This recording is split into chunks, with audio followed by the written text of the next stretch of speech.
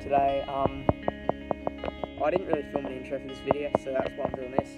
I was going to go down to the beach, which is just around the corner, but that didn't work out because the wind's like mental, so we can't do that. But it's very strong wind. So there's Logan, just down the park.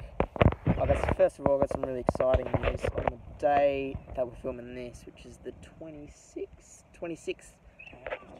I think it's 26th. It's 26th anyway.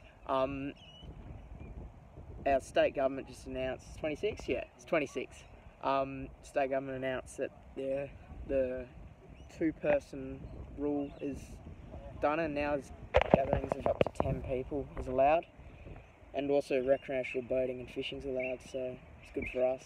Hopefully get out, and also school goes back. So yeah, it's going to be a bit of a struggle for videos, but we'll try and get as much as we can. But anyway, back to the topic. This video was, we filmed it a few days ago, over 2 days. We went down to Hillarys and,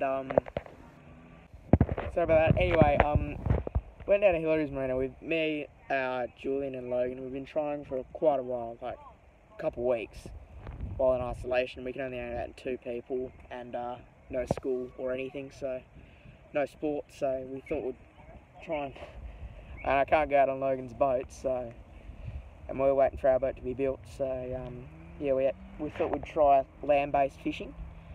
Well, no success really. I mean, we tried probably about 4 times, but nothing. Like literally. Snapper. No, he didn't. No, baby snapper. Yeah, no, we caught baby snapper once we went in the marina. Like we tried we're at Henry Point right now, which is it's beautiful, but we tried there about 4 times. Got nothing at all. So we thought we'd try the rock walls at Hillarys, which is about 2 k's that way, and had not much luck really, like a couple of little fish. But eventually we got to where we are in this video, which is we went down one day, I think it was Thursday or something, and we tried fishing out the rock wall and caught a little tarwine. I'll roll those clips now, but you know, nothing too big. Julian just hooked onto a little tarwine, little baby one. Hold him up for the camera before you get him off. Look at that, beautiful little fish. Probably only about 15 centimetres, gotta let him go, got him 25.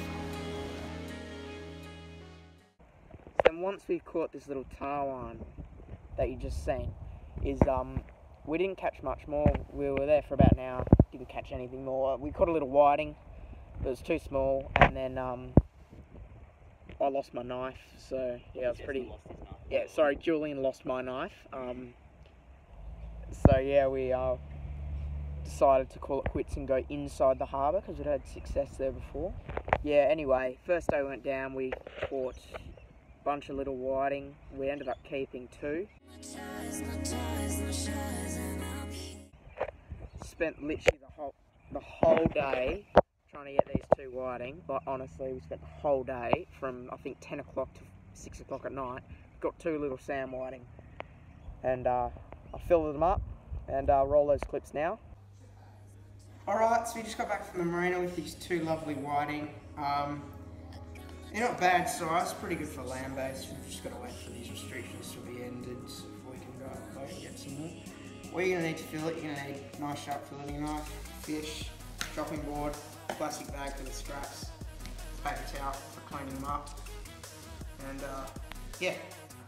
So we've got this nice whiting here, so what we've got to do, first step, is I've spiked and gilled these fish, so nice and clean and kept it nice. The first thing you want to do, you want to try and get all the slime and gunk off it by running your blade against it, and look at all that, right there, all that gunk. You don't want that in your fillet. You're going to do this on both sides of the fish, other side.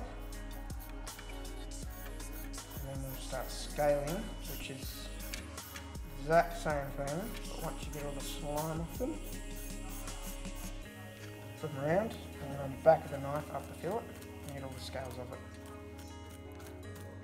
Scales go over in small little fish like this, but what you want to do, get all those scales off it.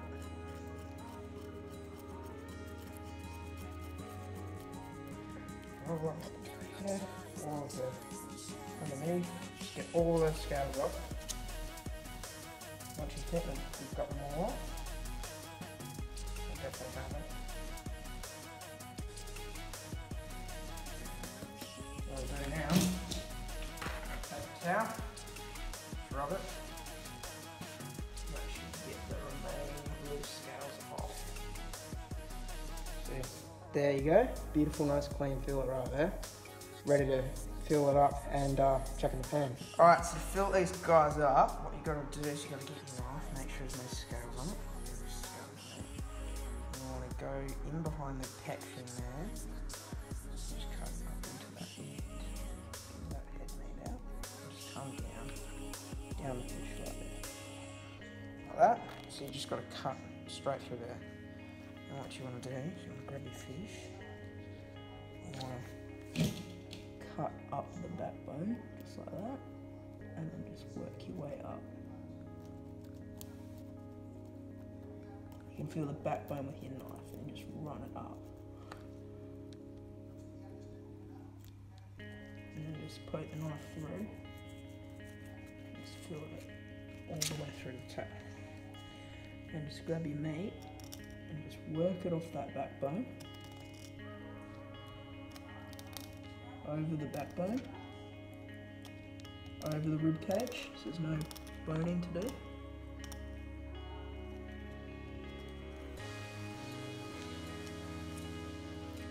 And then go through. There you go. Look at that. Beautiful fillet of fish. Yeah, once we'd filled up those little whiting, a little bastard to fill it up really, they're just a bit of a pain, but enough patience and enough fish, you can get a decent feed out of them. So yeah, once that's done, we went down the next day, filled them up, filled those two whiting up, put them in the fridge for the next day. The next day, me and Julian headed down. Yeah, I know. Next day, me and Julian headed down, and we same thing. We went down a bit later, about 3 o'clock, and we caught bang, straight up, we caught a few little snapper and a few little sam whiting, like little sam whiting, probably about yay big. So I put them back, and then eventually after only about 10 minutes of being down there in the boat pens, we caught a big sam whiting, about 23 centimetre sam whiting. It's a good size for in the marina. I was pretty stoked actually. And then we caught another sam whiting about 5 minutes after that, which is a bit smaller, probably about 20 centimetres. Then Chester pulls up a decent sized herring.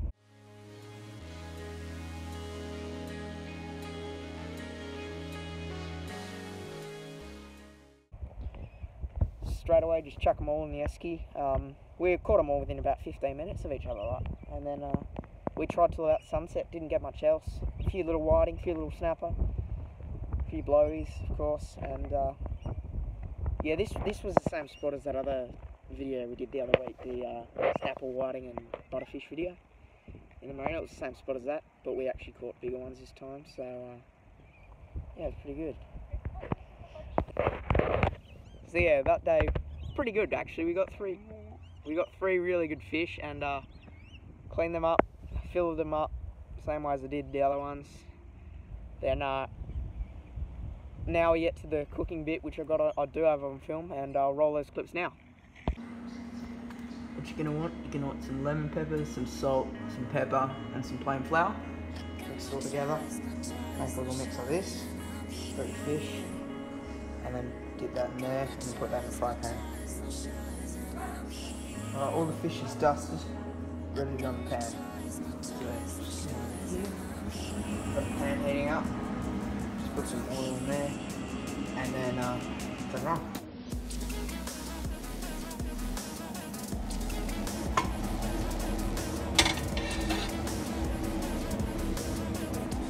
Righto guys, pan's all heated up. Heat your fish, chuck it on in. Now the key to cooking fish is to cook it on high heat, quick rather than low heat or slow. Just need a quick cook on each side, and they probably only need about a couple minutes on each side. Take them off and should be good. So that's just a pan full of fresh whiting right there. Got some herring we caught also. That on the sides. As you can see, it's almost already cooked. It's because this fish is so small, it cooks so quickly. If you're cooking bigger fish, like I don't know, G-fish or something, you want to cook it for a bit longer, but see, look at that. It's already starting to sizzle. So that should be real good. Righto, it's been cooking, you can see, just about ready to be flipped. Look at that. Absolutely beautiful. Really doesn't need very long, it's only been on for about a minute and a half on each side. Now I haven't skinned these because once you scale them, the skin is nice and crispy and delicious. Bit hard right now because I'm trying to film and flip them over. But look how good that looks. Seriously, look at that. Absolutely lovely. Look, just falling apart so tender. Tell you what, fresh whiting, we literally just caught that. Like, we went fishing yesterday and then we went fishing again today. Literally just caught that. It's now 6:30. We're probably out fishing at about 4, so 2 hours old, filleted, kept on ice, straight on the pan. Mate, you don't get much better than this, I'm telling you.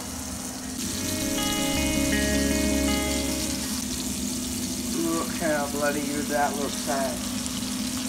Man, like seriously, fresh salmon whiting doesn't get any better than that. Seriously, like, probably one of my favourite fish. They're just so tender and sweet, especially when they're caught fresh. So yeah, we'll just give this a couple more seconds and we'll chuck it on a plate and eat it up. Guys, look how good that looks.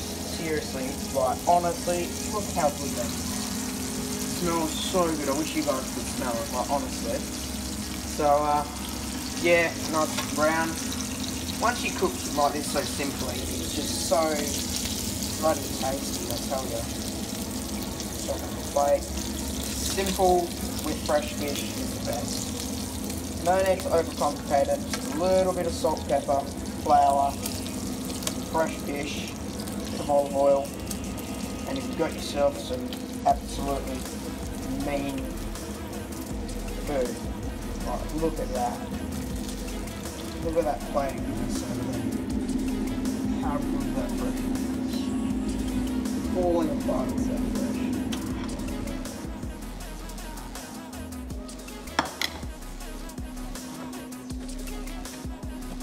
There we are.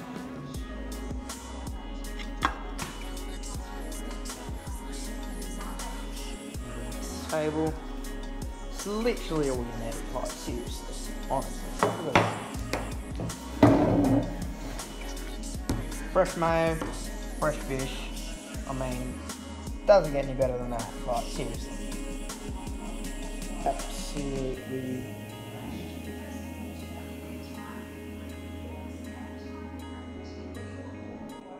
Righto guys, let's dig into some of this whiting. Look how good that looks. So bloody good, honestly. Just a little bit of mayo and mate. Like, how good is that?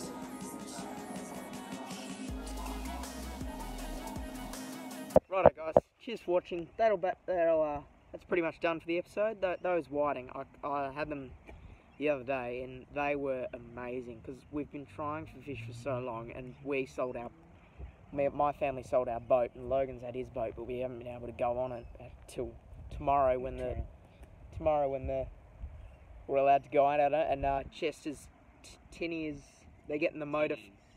His tinnies, he's got 2 tinnies he's setting up. I'm sure one of the videos, the initial setup, we've they're going on Tuesday to go pick up another tinny with a newish Johnston 15 two-stroke. So then we're going to put that motor on the restored dinghy and take that out as soon as we can, really, as soon as the weather's good, and it's pretty crap for the next few days.